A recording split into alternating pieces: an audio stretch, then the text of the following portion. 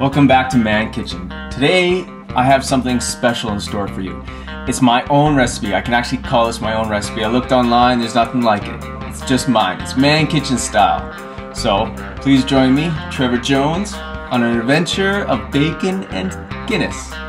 So if you like my t-shirt, leave a comment or a like on my YouTube channel. Check it out. It's about a 6-pack. This recipe should only take about half an hour. There's no baking required other than some melting of chocolate. That's it. So, you know how I like to get started is to go through the ingredients. What you're gonna need is 3/4 of a cup of shortbread cookies, chopped up real fine. And next, 1/4 cup of confectionery sugar, or just like, you know, powdered white sugar. And then my combining agent is a tablespoon of pure Canadian maple syrup.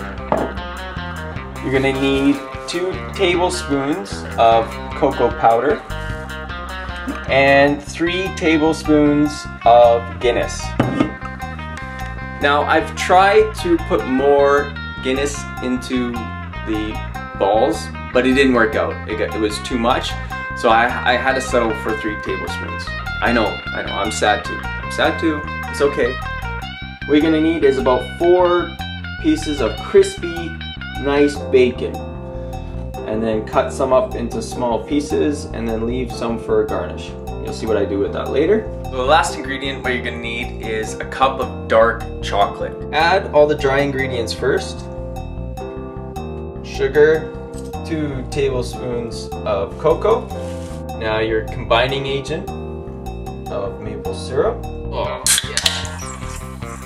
That sounds nice. And I'm just gonna add in 3 tablespoons of Guinness. There we go. This recipe is so hard, I think I deserve a little break. It is so good.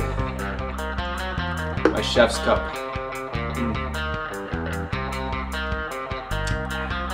That's good. Alright, let's go on. All you have to do is just mix it up. Just gonna take my tablespoon.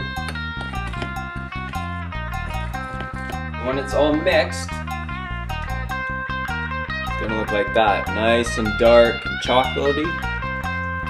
Alright, so now we're gonna make it into balls. So what you wanna do is take a little bit of this, I guess you call it like batter, or chocolatey Guinness.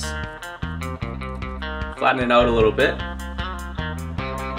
Take some delicious bacon. Put it in the center and just fold it and make a ball. Look at that. Perfect.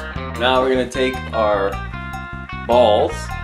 Look at those. Pop this into the freezer. Should have made some room. Almost time to take the balls out of the freezer, but before I do, I'm going to start with my chocolate. And this is a double boiler, they call it.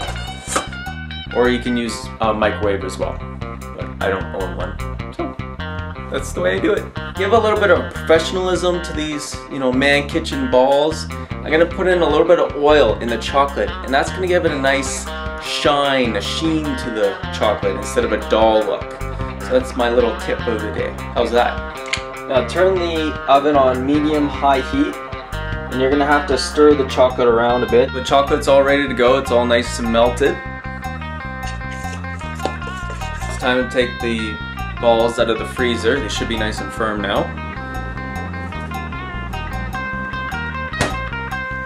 There we are. And what I'm gonna do is take my chocolate balls with bacon inside them and dunk these ones in chocolate.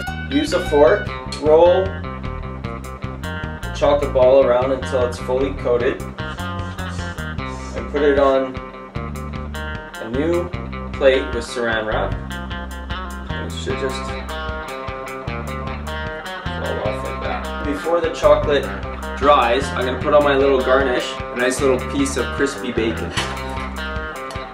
Check that out. That's hot, eh? I think so. Alright. and then just proceed and keep doing the same thing to the rest of it. Final product, my Guinness bacon balls, or you could just have Guinness balls. It's up to you, but you gotta be a little adventurous once in a while and try new things. So get on that bacon. Everyone loves bacon. Check this out. Little pieces of bacon in there.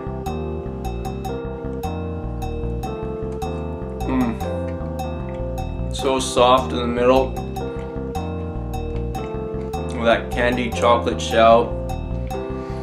Crisp, salty bacon. Oh, and the Guinness. That is some nice chocolate. Man Kitchen balls. Yeah, you heard it, Man Kitchen balls. Please subscribe. Thanks, guys. I hope you like my t-shirt as well. 6-pack! Trevor Jones's chocolate balls. Yeah. Anyway.